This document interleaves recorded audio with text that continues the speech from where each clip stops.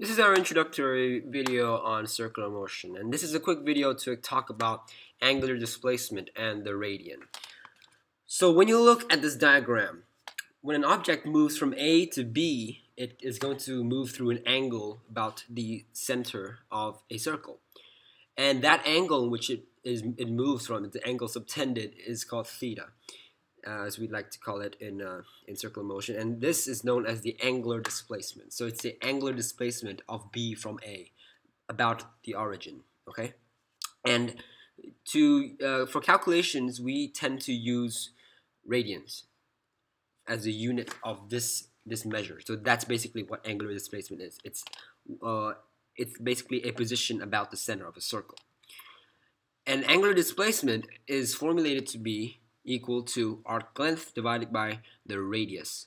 So it's literally S over R. More commonly, we know we see this equation as the angular displacement or arc length. The arc length is equal to the angular displacement multiplied by the radius. And that brings us to a very important concept called the radian. What is a radian if we're going to use it as a measure? So a radian is the angular displacement where the arc length is equal to the radius. And how do we find this angle? It's pretty basic. Now we look at what is the radian, and this is how you calculate it.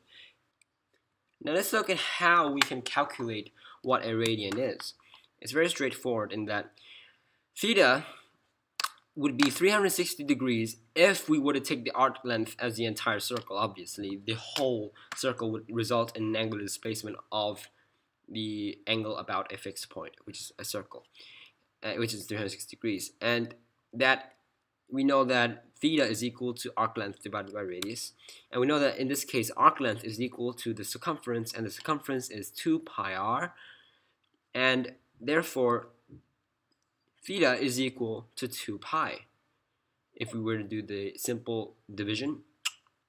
And since theta, we said, would be in radians would be equivalent to 360 degrees, and it is equal to 2 pi in radians.